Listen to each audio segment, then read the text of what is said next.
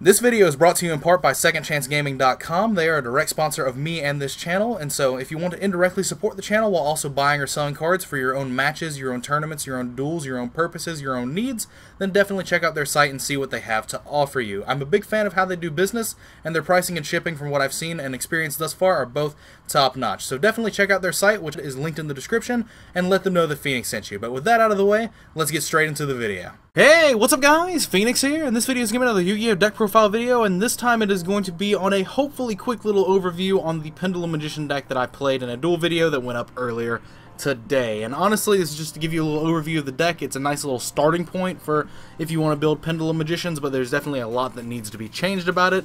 I'm playing it in its current form because, one, I didn't want to mess around with Zoo cards because we've been playing with Zoo for literally 6+ months at this point, so I just didn't want to mess with that.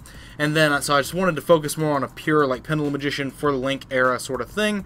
But then also I was playing this in the Yu-Gi-Oh! Pro, or not Yu-Gi-Oh! Pro, the Dueling book. It's been a long time since I've said anything that wasn't Yu-Gi-Oh! Pro, but the Dueling Book ranked area of the card pool doesn't include Code of the Duelist yet because that's not street legal in the TCG for another basically week, essentially, just a couple more days until the end of the week. And so when that comes out, a few things change. Obviously, Mrs. Radiant gets implemented into the extra deck, and then some things change in the main deck because Spellbook of Knowledge is playable in this deck. A bunch of different little things change that actually change the core structure of how the deck plays. But this was basically just what I was playing for that video. So just a quick overview of the deck. There's 3 Apex Avian, 3 Fairy Tale Luna, 3 Blackwing Gofu the Vague Shadow, 1 copy of Max C, 3 copies of Perform Power Skullcrobat Joker, 1 copy of Oath Dragon Magician, 3 copies of Wisdom Eye, 3 copies of Double Iris, 2 copies of Black Fang, 3 copies of Purple Poison, 3 copies of Harmonizing Magician, literally just playing like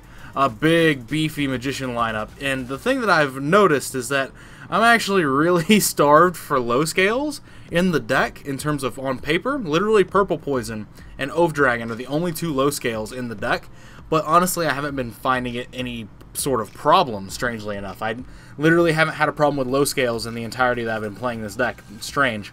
Very strange. But anyway, 2 copies of Star Pendulum Graph because I want to see it, 3 copies of Duelist Alliance for the same reason, 1 copy of Pendulum Call in case I'm very, not very scale heavy in my hands if I need extra Pendulum Magician cards.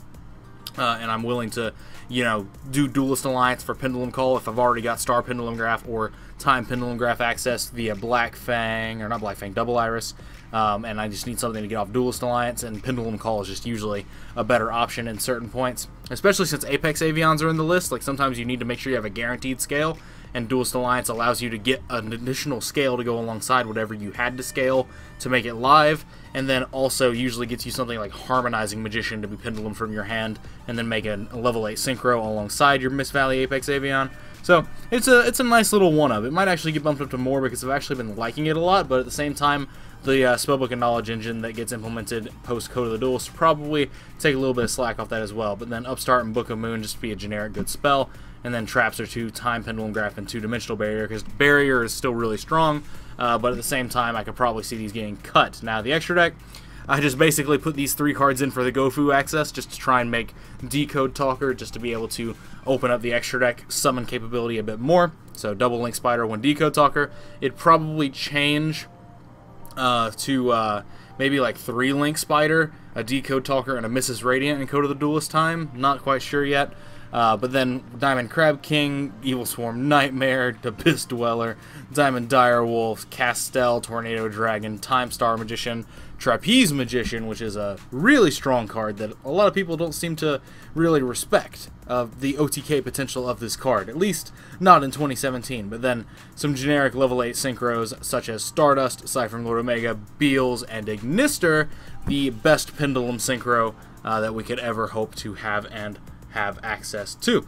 But definitely a bunch of things can change. Like I said, this is very much a skeleton list, but being able to Pendulum Luna and Apex Avian from hand are really what make this deck be sort of viable in the Link era of the game, because Apex Avian is still just one hell of a boss monster. It returns itself to your hand. It doesn't maintain any sort of extra deck presence and doesn't start messing with your nonsense, essentially. And then this deck, the Pendulum Magician engine by itself, is still really strong in Link era, because even if you only have 1 extra deck zone available to you, you can still Pendulum one from your extra deck and then Pendulum harmonizing from your hand, which then summons a monster from deck. It's essentially like you're Pendulum summoning for a minimum of 3 every single time you have a good Pendulum summon, and that's very good. Now obviously, Gofu can go into Decode Talker to open up more spots for you to Pendulum into, and then Oath Dragon being able to add cards back to your hand turn after turn after turn just extends your Pendulum summon reach by 1, because instead of using Oath Dragon in the old conventional way, which was to Pendulum summon your monsters, they go to your extra deck, and then you Oath Dragon them back to your hand to be extenders for your next turn, you use Oath Dragon in a more proactive stance of just you add your stuff from extra deck to your hand to just immediately Pendulum summon it alongside the card you're putting in your extra zones. So there's a lot of things that just, you have to change your mindset with how you play this deck, but this is still very much a strong contender for the Link era because of how well it like just establishes. Like, Harmonizing Magician is such a fucking good card. Like, this card is 100% what carries a lot of this deck's potential going into the potential of the next format. Now, Luna, I'm not too sold on. I really like it, but at the same time, it's not nearly as good as Kirin. So, I mean, there's that, and then there's the Gofus that could easily be swapped out for something else, but at the same time, it does allow you to extend your play reach. The problem is that once we put Mrs. Radiant in the extra deck, when you Gofu, instead of having to use the Gofu to make the Decode Talker, you're going to be left with just a random Gofu on the field, meaning that I might be incentivized to play some level 3 Pendulum monsters like Archfiend Eccentric or stuff like that just gets good value. And then that would allow you to synchro with Gofu into Omega, and then you could also have a Harmonizing Magician on that same Pendulum summon, go into multiple Omegas. There's a lot of potential, like, theory that could go into that in terms of what you could be capable of doing. So there's a lot of things that can change for the upcoming format and upcoming months with playing this deck when Code of the Duelist drops and new ban list potentialities and things like that. But this is just the skeleton list that I was playing with because this is all that I wanted to play with for TCG ranked on Dueling Book, and it's been doing rather well. So basically, just take this as what it is at face value, as basically just something I threw together really quickly, and I've been having a lot of fun with in the ranked pool in Dueling Book. Now, I am low in the ranking pool, but I'm grinding through it, and I have yet to have any problematic games, even playing against things like Zoo and decks like that, even in the lower ranking pool. So there is that to consider. But anyway, this was just a little quick video just to show you guys what I'm playing with and what, like, go into a little bit more detail on why some of the card choices you may have seen in the previous video were a little bit more wacky, but I'm definitely going to be doing a more updated deck profile on this deck once we get access to the Code of the Duelist cards when the week finishes out and they become viable for play in the TCG ranked pool on Dueling Book, because I'm actually really enjoying Dueling Book.